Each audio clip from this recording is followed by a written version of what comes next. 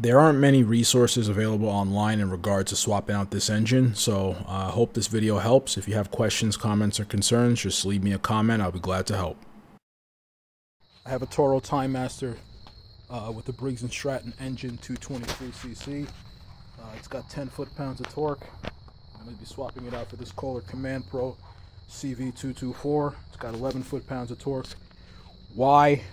Number one, because I can. Number two, this engine just flat out sucks. I know this is an upgrade to the old engine, but in my personal opinion, this is still underpowered. You have two blades under there. The thing is bogging down.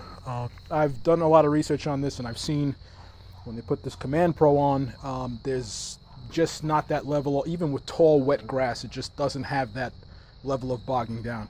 Another thing with this is engine keeps surging, and I know you can adjust the carb, but I don't feel like it. I just want to have something with, you know, more longevity, something that I don't really have to bother with. So that's why I'm doing it. So let's get started. First things first, of course, disconnect the spark plug. You don't want the blades engaging while you're under there.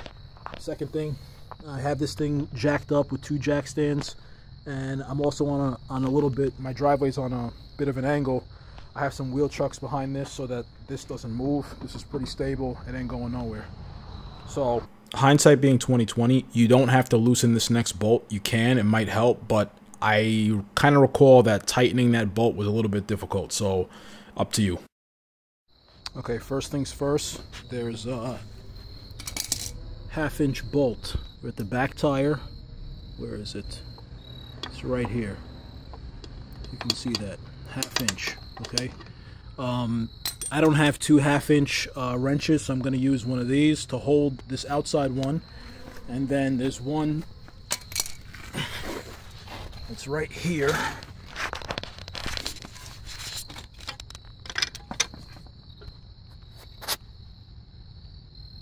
Right there. So that one, I'm gonna put this on and take it off. All right, I'm not gonna take it off completely, but this right here, this metal piece right here, is preventing this transmission if I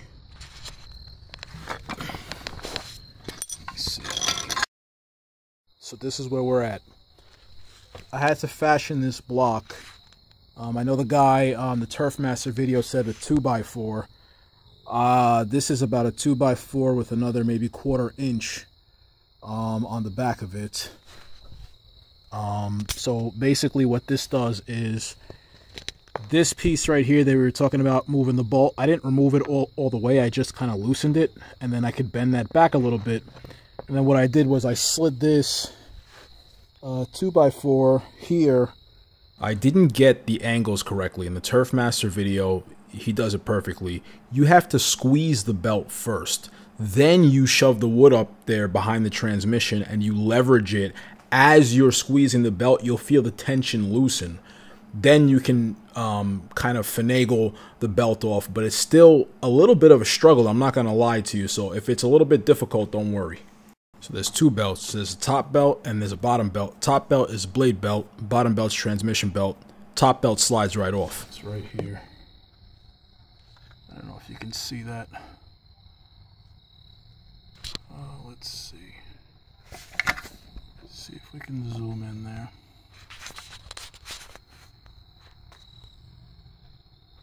That's where the bottom one is. We took that off already. But this one here has to come off. Okay, I took the engine off. What it is you need is a 1/2 inch drive on an impact gun. You also need an extension. The video that had the Turfmaster said something about that you need a right angle impact. I did not have that. Okay, top is off. Okay. We have the transmission belt right here. We have the blade engagement belt right here. I have a bunch of shit over here. I really got to take this off right here and clean that out. I've never done that before, but I will be doing that moving forward. These are not tapped. A lot of videos say that these holes are not tapped. The holes don't have to be tapped, by the way. I don't know why you would have to tap them, but you don't. I just wanted to let everybody know how I got this off. These two, this one right here and this one right here, is fairly easy with an impact, and I'll show you the length that I had to use. You can still see it, it's like right here. I don't know what this rigid brace is, I guess I'll have to use that. But these are the bolts. They said that they were thread cutters. Don't know about all that, but I'm gonna fucking reuse them, so whatever.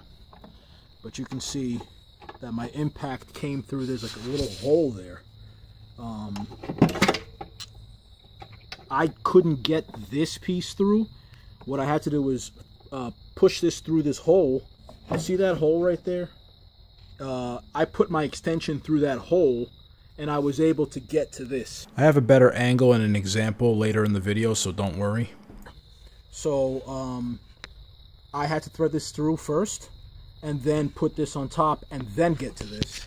And then that brace was there. I don't know if I'm supposed to reuse that, but I ended up not using that brace. I'll show you also right here. When you need to take off this kill switch line here, this one right here, 5/16. This one is identical to this one, and it's down here. It's a 10mm. You just loosen those. This comes down, and another 5/16 right there. You pull that out, and that's that. Now, all right, so this pulley ring here comes off. I used a 5/8 impact. Comes right off. All right, I didn't have to hold it or secure it, but you can see where it came off. Okay, now it's on. Again, I slid it right on, 5/8, bolted it right up. Now we're at the point where I got to tap these holes in the bottom of this. Now, I bought these 3/8 screws, bolts. I think I'm going to use these instead. I mean, they work. As you can see, they fit right in. Only thing is that the head is serrated, I guess, but whatever. I have this thing upside down, and what I did was, you can see here, and here, the places where there's these half moons, or the D's, instead of that circular thing there, or this like B. So this one, and this one. I just took 3 fresh of these. They're 3/8, 3/8, 16, and 1-inch thread cutter bolts. I got them off of Amazon. I'll put the link in the description. Got the serrated top as well. Though those ones were not serrated, but I don't think it's gonna matter. I basically just ran them in because this thing is not tapped. So yeah. So I ran them in. Now I'm just gonna go from underneath. You see I'm coming through, and I'm just gonna hand thread that for now. I'll finish it up later, but we'll hand both these for now because this thing is leaning forward on me. This thing was leaning forward, so I had to hold it with one hand and then drive the bolts with the other hand. Alright, so this is what I was talking about. I have the impact here, as you can see. The impact's going through there, okay? You can see this little triangular structure here. Let's see if you can see from here. You can see right next, okay, you see where the impact is? I really don't have a stand to put this light on, but that's where it is. And the hole, let's see if I can get the light,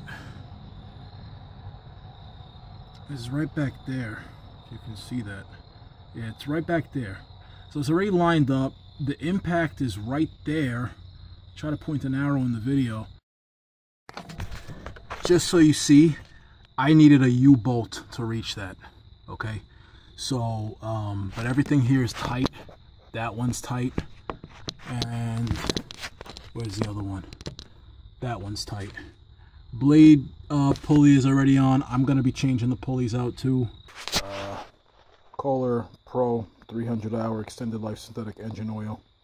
It's 10W50. That's what they recommend in the owner's manual. That's what I'm using. I got it at Tractor Supply. This is after about 14 fluid ounces. I didn't hook this up yet. I gotta make a Y on this and engine mount it, and I'll make another video on that. But basically, you push that back. That's a throttle. This thing fires right up. I mean, look.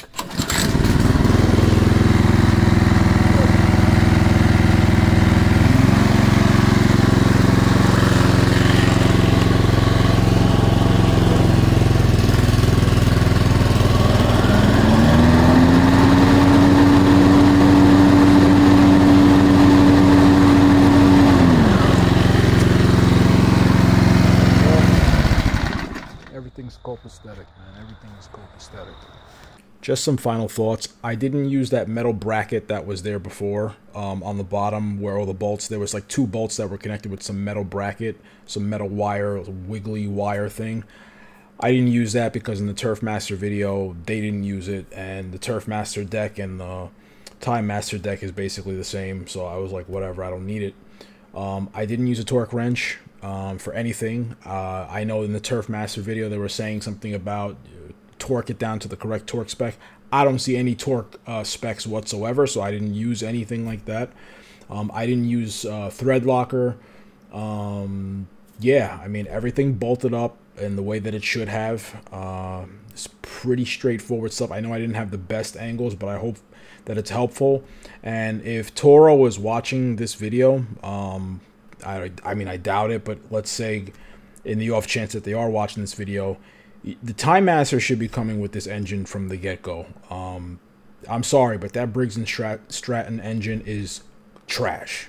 It's just garbage, okay? That's it.